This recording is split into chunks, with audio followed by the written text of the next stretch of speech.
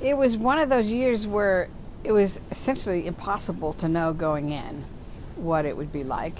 Everything got derailed, because of COVID. Then we were hoping things would slowly get back to normal. And they did in certain aspects. Then our numbers just went through the roof. I remember one day I was opening the clinic door and I was looking down the driveway and there were 3 people walking up the driveway with a bird. I could see 3 people with boxes and animals wrapped in towels walking up the driveway. And I felt just like,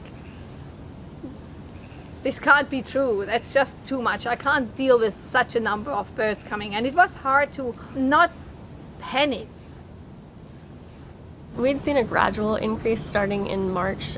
We got baby barn owls 2 weeks earlier than we'd gotten them before. So with it being a gradual increase, it was just we had just accepted it by that point. We got 152 patients in June alone. And so at that point we were just, this is just how things are now and we're going to take it as it comes.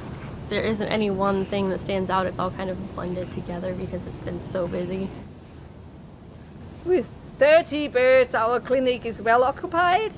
So having 83 in care is very challenging. For us, we had to take back and say, no, we don't go faster because there's more. We make sure that we take the time for every bird that it needs and keep organization, make it a priority that our place stays well organized, that we don't get frazzled.